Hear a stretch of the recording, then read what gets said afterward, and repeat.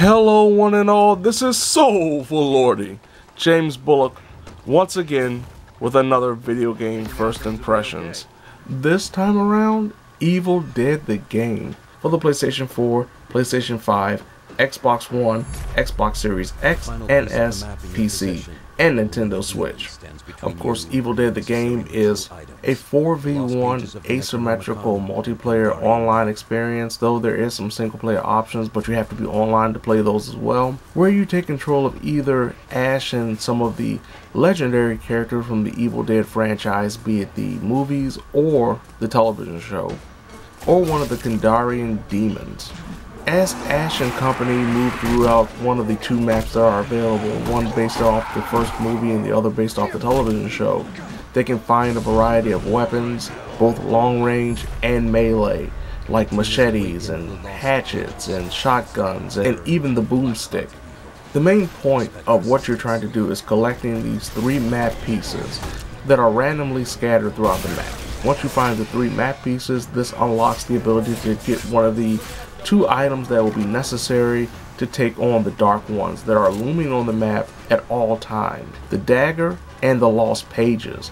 Now, to get the dagger and the lost pages, you have to go through these time gauntlets, and when you make it past the time, you get the dagger, you get the pages, and then you can go take on the dark ones. The quote-unquote final battle that comes with facing the dark ones is relatively simple, and once again is another gauntlet where you have to, in the case of the PlayStation 4 or 5, hold down the triangle button to shoot attacks and try to dodge those incoming attacks from the dark ones until you're able to drain them of their health, and then you can unlock the Necronomicon. Now, this is when the game turns into a defense portion, because the Necronomicon can be damaged, and if it is completely damaged, the demons win.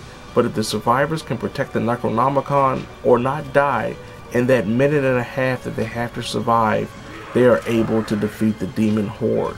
Now, on the opposite end of the spectrum is one player being able to be a demon, and as the demon moves throughout the map, they gather energy to unlock certain traits and abilities that eventually can turn into some deadly situations for the survivors if they don't know what's going on and if the demon player knows what to do. One of the main things is setting traps, and by setting traps, it will not only make an enemy appear, but will also put fear into the person that set the trap. And once that fear meter reaches the max level in a survivor, they can become possessed if the player has enough energy to do so, and if the character does become possessed, you can use that character to attack their teammates.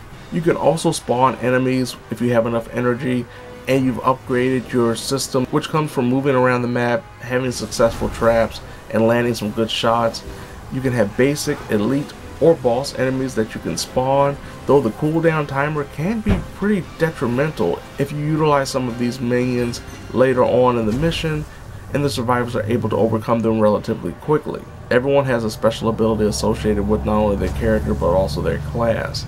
For example, Ash from the original Evil Dead is a support class character, and his ability is to be able to lower the fear levels of his nearby allies, whereas one of the demons, in the case of the Warlord, which was my personal favorite, can create a radar that better identifies the location of the survivors in a wider radius for a short period of time. Now, while it's very fun to try out these different characters, see what kind of abilities work for you, who does the best in certain situations, there's also the fact that each character, be it demon or the survivors, has skill trees that you gain experience points. You spend those experience points to gain skill points, and you're able to spend those skill points to improve either the survivors or the demons. It's not separated in terms of where the experience points go depending on what you played as, say the demon or the survivor. You can spend them on whatever you want to spend it on, and the skill points will be solely connected to that thing that you spent it on.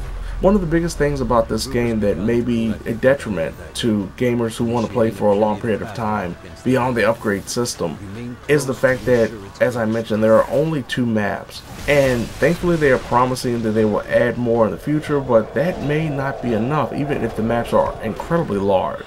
Another issue is the pure unadulterated fact that this game only has one objective on both sides of the fence.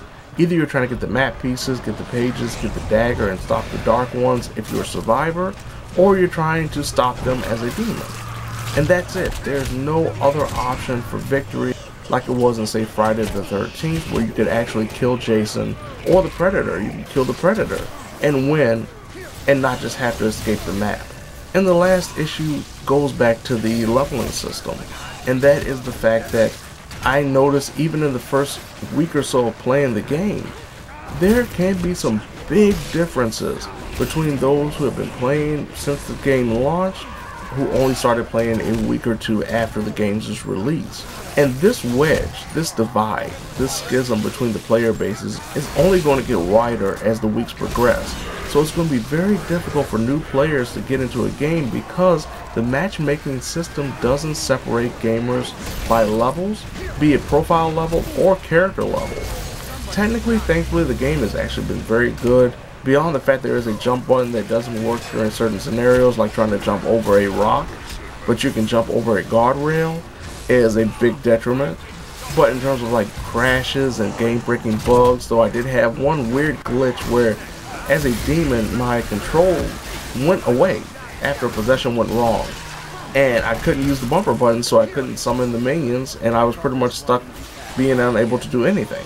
In terms of single player offerings, there's not much. The missions mode pretty much recreates certain scenes from the television show and movies. That features no in-game cutscenes, no footage from the actual movies, just static still shot pictures with text as you take control of one character, facing a horde of enemies like you would if you had a group of people with you. It is frustrating, it can be long-winded, and it's pretty much a session of trial and error. Though it does reward you with new characters that are very beneficial if you can make it through mission mode. Another big issue, as I mentioned earlier, is the fact that you have to be online to play single player. Overall, with all the negatives that I have brought up, the positives are very strong. It is fun playing with a group of survivors that know what they're doing. It is fun playing as the demons, no matter which one you're picking, and figuring out what you're doing wrong, what you're doing right, and especially when you get those clutch victories. Either or. It's one of the most fun games I've played thus far in 2022, but there is a lot of flaws, there is a lot of lacking content, and it makes me worry about the future, especially when it comes to the player base. How many people are going to stick around and say 6 months to a year to be playing this game that will allow for players, both new and old, to really enjoy what this game has to offer. If you're into these type of games, if you're into these 4v1 asymmetrical games, pick it up now. Start playing it now. Do not wait. Pick it up now. Thankfully, it's only $40 too, so it's a budget title, and it's worth all the money if you enjoy these type of games. But you should play it as quickly as possible, because if you wait too long, you'll be left so far behind you will not be able to enjoy what we are enjoying right now. So there you have it. This has been Soulful Lordy, James Bullock, once again with another video game first impressions. Evil Dead the game for the PlayStation 4, PlayStation 5, Xbox One, Xbox Series X and S, PC, and Nintendo Switch. So if you don't mind, I'm going to go back into the world, try to find these pesky survivors, and if I can, with my girl Henrietta, I will splash damage everyone, destroy the Necronomicon, and make the world say, "Oh Lordy."